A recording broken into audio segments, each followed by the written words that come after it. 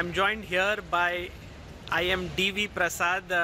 Prasad, you are well known in the chess community for many reasons. One of them being you've beaten Mikhail Tal. But today I want to talk to you about something different. It is about your work for Indian Oil. How many years have you been serving in Indian Oil? This is my 26th year in Indian Oil. So it has been a long journey for me in Indian Oil. It was very good, and also we could get a lot of players into Indian Oil from not only chess and other sports also. Indian Oil has been giving very good facilities for sports person on the whole. So it's certainly very encouraging to be part of the company. You must have started in roughly around 1995 or 96. No, I joined in 1996. 96. And at that point, chess wasn't as booming in India as it is now. So how did this come about? Was there already a chess culture in Indian Oil, in PSPB, or No. When I joined, there was not. The chess was not very popular in PSPB. Though it was one of the sports in PSPB, hardly few recruited players were there. In fact, if my memory is right, only Bharat Petroleum had recruited chess players. Actually, subsequently, Indian Oil and ONGC recruited a lot of players, more than BPCL later on. And so these three teams have, you can say, professional players. All title holders who have played at the highest level.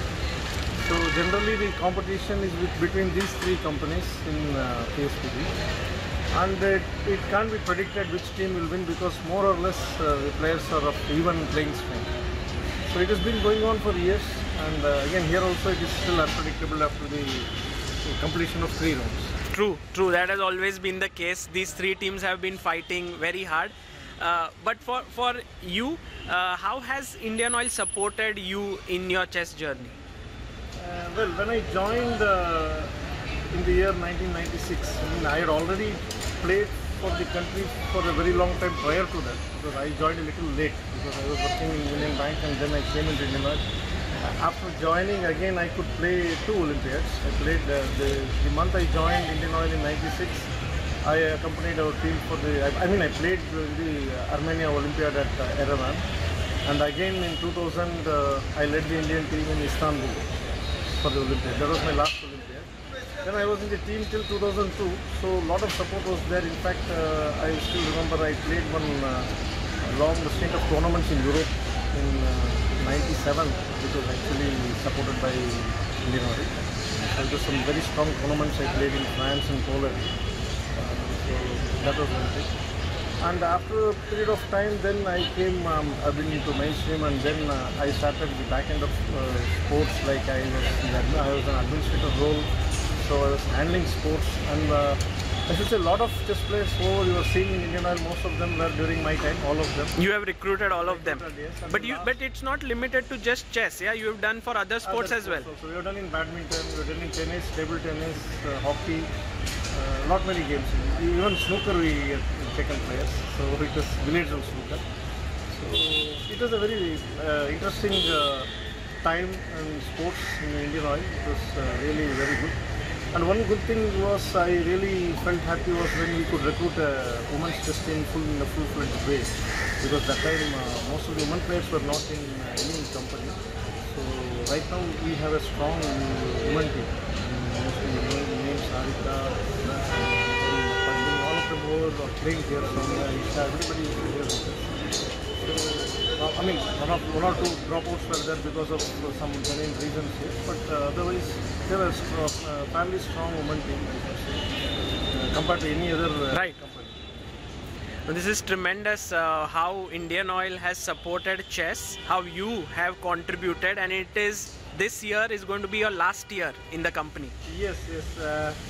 This will be my last PSPB for Indian Oil, because I will be superannuating soon this year in the month of June. So I'll be carrying a lot of fond memories. So that's how that way this tournament is really special for me, and it is happening in Mumbai, where I'm right now residing. Yeah. How do you see currently the situation in PSPB and Indian Oil?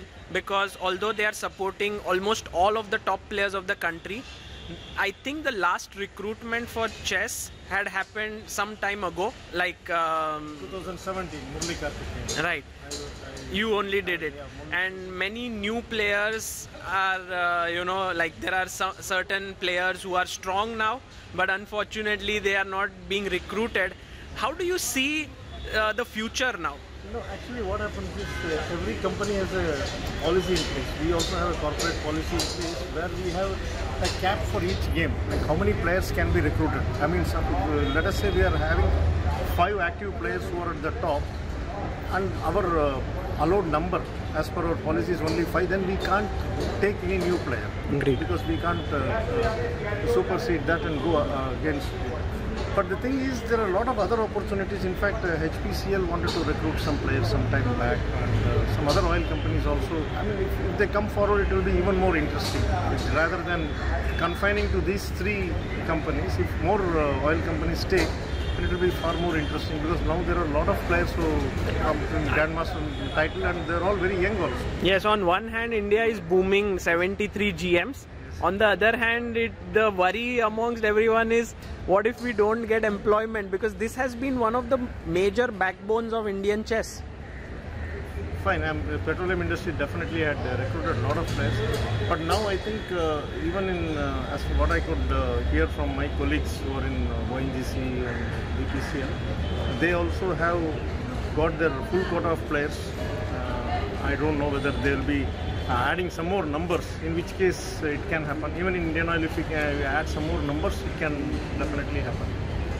But at this stage, yes, we have our bags full now, right now. So as a chess player, and also as a person who has worked as an administrator in these companies, as someone who has been at a top level, how do you see, is there a way in which new players can feel more comfortable, or do you think that we have to find new avenues now? I think we will have to find the new avenues, because I do not know, because with BPCL maybe going for privatization, I do not know how chess is going to be progressing afterwards. Maybe it will still continue. A lot of good players are still there. Not only in chess, they have got in other games also. But unless and until, because we have lot many games other than chess, we have so many games where the recruitment has to take place, and we can't cross a certain limit. So that is the only issue which is there. Unless and until, otherwise we try to enhance the numbers. That is one way. How does that happen? It has to be a policy change, right? It's a policy change. It's a big process. Big process. It's a policy change.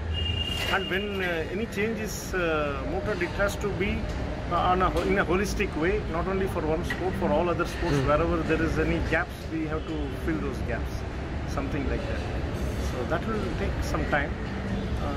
The other thing is, in case if there are a lot of good private corporate sponsorships also should come forward, because now chess is gaining a lot of popularity. If you see, when I was going through the ACF website and the latest news when I'm seeing, now they've got a good sponsorship from backed by the ACF. So in the national championships, the prize fund has increased tremendously. 30 lakhs. What I was playing and what it is now, it is quite good. And apart from that, a lot of international open events are also being scheduled this year. This gives quite a lot of opportunities, and we are also going to have the player league in chess player IPL just in the month of June, if I'm right. I mean, these measures will certainly good for the players, and also some of the corporates can grab this opportunity to pick up some players, because that way they can enhance their brand image also. True. Because most of these players are playing at the top level. See, now recently Pragyananda defeated Carlson, which is a big news. Likewise, Arjun won the tournament in Uruguay. Vacancy. He won the Tata Steel tournament. He won the Challengers. He won with a huge score of 10.5 bar 30. These are all spectacular results actually. So some corporate can certainly try to fund these players, and then things will definitely change in India. Very well said. And finally, you yourself are a very strong player. You have 2 GM norms, if I'm not mistaken. Yeah. And recently, I remember when you played at Kolkata Open and in some other events, you performed well. You were able to beat some strong players. Do you see yourself coming back to the chessboard, playing or training? How is your future going to be? See, I think I am planning to do both. I will be training some youngsters also after my superannuation, and plus I will also be playing, because it's I'm getting tempted to play when I see the number of tournaments which are there, and also I did fairly well in the World Seniors last when I took. Yes. So I thought, okay, I can again. That's also another way to become a GM. Yeah, but now it's very tough because the prize money has gone up and it is quite strong. Nevertheless, it's very, very interesting. So I will certainly be. I'll not be quitting. I'll continue to play, but not as what I used to do earlier. To be limited to a few tournaments, and then I'll be training players, budding youngsters, who can go much higher in the chess field. Amazing. Thank you so much for your time, and thank you for serving chess and PSPB and IOCL for so many years. Thank you so much.